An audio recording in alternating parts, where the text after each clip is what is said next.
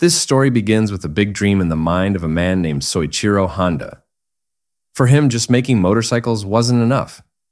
He wanted to conquer the world, and the best way to do that was by proving his company's technological prowess on the racetrack. Winning on the circuit was everything, but he had one non-negotiable condition. Victory had to be achieved with a 4-stroke engine. At a time when other manufacturers were starting to embrace the simpler, more powerful 2-stroke engine, Soichiro Honda dismissed it as noisy and dirty. For him, the beauty of a complex 4-stroke engine was the ultimate expression of engineering greatness. The turning point came in 1954. Soichiro Honda traveled to Europe and saw the legendary Isle of Man TT for the first time. There, he wasn't just amazed by the speed of the European bikes. He promised himself that one day, Honda would return to that island and win. To prove his seriousness, he even bought the reigning world champion bike at the time, a FB Mondial 125cc, not to copy it, but to take it apart and study every last bolt in his headquarters. Now, this is where the real challenge began. His stubborn principle of sticking with 4-stroke engines put Honda at a disadvantage. A 2-stroke is naturally more powerful because it produces power on every engine revolution, while a 4-stroke needs 2 revolutions for a single power stroke. To get around this, Honda's engineers had only one path forward: make their engines rev much higher than any engine ever had before. And to reach sky-high RPM, the internal components had to be incredibly light and move with lightning speed. This logic inevitably led them to an extreme design, adding more and more tiny cylinders. This long journey is what ultimately gave birth to a crazy masterpiece, the Honda RC149, a 125cc race bike with 5 cylinders.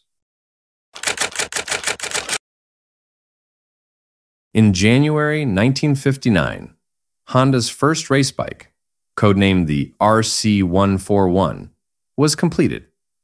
Unlike the single-cylinder Mondial engine they had studied, Honda immediately took an ambitious step by creating a DOHC twin-cylinder engine. Its design was slightly influenced by other European race bikes like the NSU Renmax, but Honda's engineers still gave it their own original touch. Unfortunately, its initial performance was underwhelming. The RC141 only produced about 18 brake horsepower, which wasn't enough to compete at the world level. In the summer of 1959, the Honda team finally arrived at the Isle of Man TT. Their arrival turned heads. The team looked incredibly professional, with mechanics in clean white uniforms working with immense discipline. The bike they brought wasn't the RC141, but its upgraded version, the RC142. The main difference was the use of a 4-valve per cylinder head, which was flown in directly from Japan after practice sessions showed the 2-valve version lacked power. Technically, the RC142 used a 124.6 cubic centimeter DOHC twin-cylinder engine with a 44 by 41 millimeter bore and stroke. However, its backbone-style frame and leading link front suspension proved unsuitable for the bumpy road course. The race results were an important lesson. The winner, Tarquinio Provini of the MV Agusta team, was untouchable. However, the Honda bikes showed excellent reliability. Naomi Taniguchi finished in 6th place, followed by Jichi Suzuki in 7th, and Teisuke Tanaka in 8th. This performance earned Honda the team trophy in their debut, beating major manufacturers like MV Agusta, MZ, and Ducati. After the race, the team immediately disassembled the engines from the frames, packed them up, and shipped them back to Japan for analysis. This showed that their main goal was to gather data. Being defeated on speed gave them a clear picture of how far they had to go, while the team trophy proved that their 4-stroke foundation was solid. Learning from the RC142's weaknesses, Honda made major improvements for the 1960 season with the RC143. The leading link front suspension was replaced with more conventional telescopic forks used in racing. Additionally, the engine was tilted forward 35 degrees to improve the center of gravity and cooling. As a result, engine power increased to about 22 to 23 horsepower at 14,000 revolutions per minute. Although it still couldn't match the speed of the MV Agusta and MZ bikes, the RC143's improved performance was a sign that Honda was a serious threat for the future. For the 1961 season, Honda perfected their bike with the release of the 2 RC143. The most important change was to the chassis. The spine-type frame was replaced with an open double-loop frame inspired by Norton's legendary featherbed chassis, which was famous for its great handling. This new design drastically improved the bike's stability. The engine was similar to the RC143, but with a few adjustments, its power now reached 23 horsepower at 14,000 revolutions per minute. The combination of a superior chassis and a reliable engine proved to be a winning formula. The 1961 season was a year of total domination for Honda, with the 2 RC143 winning 8 out of 11 races. Honda's first victory was achieved by Australian rider Tom Phillips at the Spanish GP. Subsequent wins were secured by other great riders like Luigi Taveri, Jim Redman, Kunimitsu Takahashi, and Mike Halewood. By the end of the season, Honda had won the Constructors' World Championship and the Riders' World Championship with Tom Phillips. In just 2 years, Honda had reached the pinnacle of Grand Prix racing. Amid their success, Honda's research team tried a different development path by creating the RC144. While previous bikes had succeeded with an over-square engine design for high RPMs, the RC144 was the opposite. This bike used a long-stroke engine with a 42 by 45 millimeter bore and stroke. The goal was likely to find better mid-range torque. However, the results were disappointing. The RC144 only produced 22 brake horsepower at 13,000 revolutions per minute and was used only once in an official race. This failure taught an important lesson. To beat two-stroke engines, the only way was to chase the highest possible RPM. Honda themselves called the RC144 an unfortunate bike. After the failure of the RC144, Honda returned to the right path with the RC145 for the 1962 season. This bike was a further development of the 2 RC143. Its main innovation was a new camshaft drive system, which was changed from a bevel gear shaft to a gear train. This new system was stronger and more precise at high engine speeds. The engine's power increased slightly to 24 horsepower at 14,000 revolutions per minute.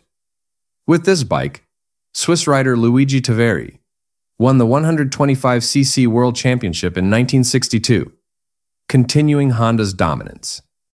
By the mid-1960s, the competition grew fiercer. Other Japanese manufacturers, Suzuki and Yamaha, began to pose a serious threat with their increasingly advanced two-stroke engines. Their two-strokes started producing more power than Honda's twin-cylinder four-stroke. Honda's engineers realized that the era of their twin-cylinder dominance was coming to an end. The competition on the track turned into a technological arms race among the Japanese manufacturers. In response, Honda took the next step, adding more cylinders. They developed the RC146, a 125cc bike with an inline-4 engine. This bike was essentially a miniature version of their already successful 250 cubic centimeter four-cylinder engine.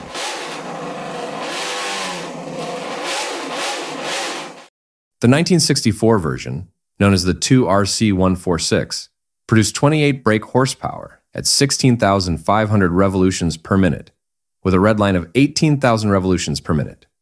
To keep the engine in its narrow power band, the bike was equipped with an 8-speed gearbox.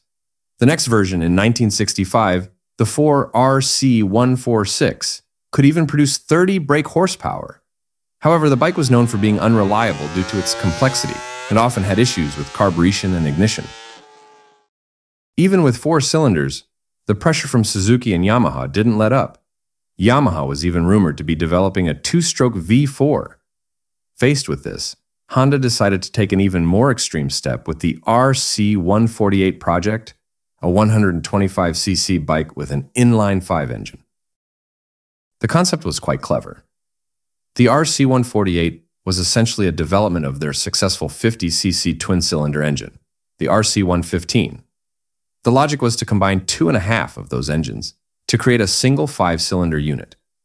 Technically, the design was more like a 6-cylinder engine, with one of the middle cylinders removed to address vibration issues. The RC148 debuted in the final race of the 1965 season at the Japanese GP. With 31.5 horsepower, the bike immediately finished in second place and set the fastest lap, a very promising start. For the 1966 race season, Honda refined the RC148 prototype into the RC149. This was the pinnacle of Honda's extreme engineering philosophy, a bike with specs that sound incredible, even by today's standards. Its heart was an engineering masterpiece, a 124.42 cubic centimeters, 4-stroke DOHC, inline-5 engine with a total of 20 valves. To rev as high as possible, its pistons were made incredibly small, with a bore of 35.5 millimeters and a stroke of just 25.14 millimeters, often compared to the size of an espresso cup. As a result, this engine could pump out 34 horsepower at an astonishingly high 20,500 revolutions per minute, with a red line that could hit 21,500 revolutions per minute, and occasionally even touch 23,000 revolutions per minute. Because its power was only available in a very narrow rev range, the bike had to be fitted with an 8 or 9-speed gearbox with very close ratios. All this technical wizardry was wrapped in a very light package, with a dry weight of only 187 pounds, thanks to the extensive use of exotic materials like magnesium. With all that, the RC149 could reach speeds of over 130 miles per hour. Building and maintaining the RC149 was incredibly complex. Honda's team mechanics often joked that their fingers felt too big when working on the tiny engine components. For some of the smallest parts, like the valve retainers, they had to use tweezers. Additionally, technical challenges like managing the vibrations of a 5-cylinder engine and ensuring all 5 carburetors worked in sync were major hurdles that Honda's engineers successfully overcame. Riding the RC149 was no easy task. The engine had almost no power at low revs and would stall if the RPM dropped below 17,000. It took a highly skilled rider to control it, and that person was Luigi Taveri. The Swiss rider was known for being experienced, technically smart, and calm, the perfect combination for this bike. With his small stature, he was also a perfect fit for a lightweight class race bike. After a hugely successful 1966 season, where Honda won the constructors' title in all 5 racing classes, the company made a big decision. At the end of the 1967 season, Honda announced it would temporarily withdraw from Grand Prix racing to focus on its Formula One car program. At the same time, the sport's governing body, the FIM, grew concerned. The cost of developing race bikes had skyrocketed, and the complex machines made it impossible for smaller teams to compete. In 1967, the FIM announced drastic technical rule changes that would take effect in the 1969 season. These new rules were intentionally designed to limit engine complexity to cut costs. For the 125cc and 250cc classes, the number of cylinders was limited to a maximum of 2. For all classes, the number of gears was limited to a maximum of 6.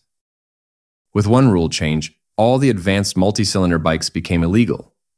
The Honda RC149 with its 5 cylinders, the RC166, 250 cubic centimeters with its 6 cylinders, and the 4-cylinder bikes from Suzuki and Yamaha could no longer be used. This led many major factory teams, including Honda, Suzuki, and Yamaha, to withdraw from the championship. The era of extreme technological warfare was over.